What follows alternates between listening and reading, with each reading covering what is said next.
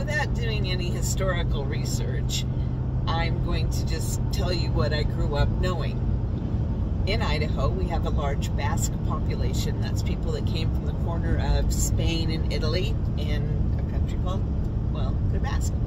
And they migrated here to the United States, and they came to Idaho, and a lot of them became sheep herders. And one of the beautiful traditions of the Basque, and they have a lot, is that their sheep herding camps, they have these really cool camper trailer things. They've got a domed arch, no electricity, no water, no power, very rural, but everything you need to live out on the range with your sheep.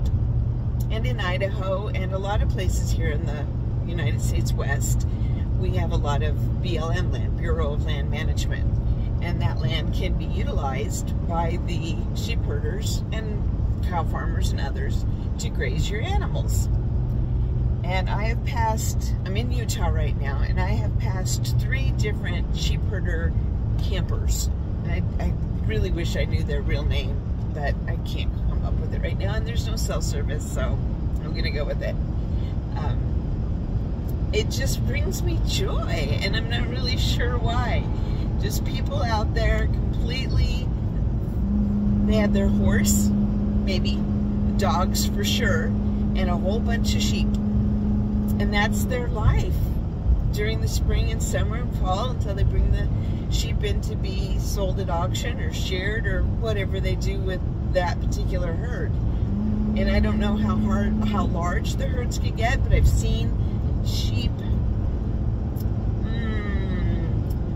coming through town. There's a festival that happens in northern, well, mid-central Idaho, and the whole town is just inundated with sheep, and it's so cool.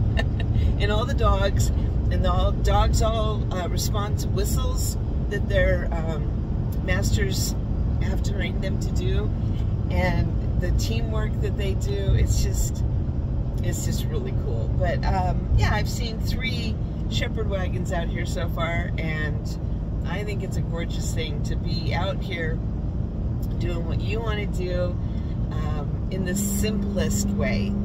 I live on the road, as you probably have learned by now, and I like my water, and I like my power, and I like my flush toilet. And that's just part of my choice and my, what's the word? It's not, just a minute, let me think about the word.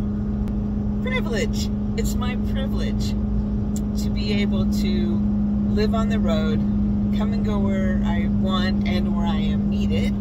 And as long as I've got fuel for the vehicle, a little propane to keep me warm at night and cook my food, and access to fresh water, I prefer to be off-grid. I prefer not to be plugged in, but I have 2 solar panels on my roof, and I have an inverter, so I can charge my phone, and I can use my CPAP and things like that. I can even run my sewing machine, and it's a privilege that I get to do that.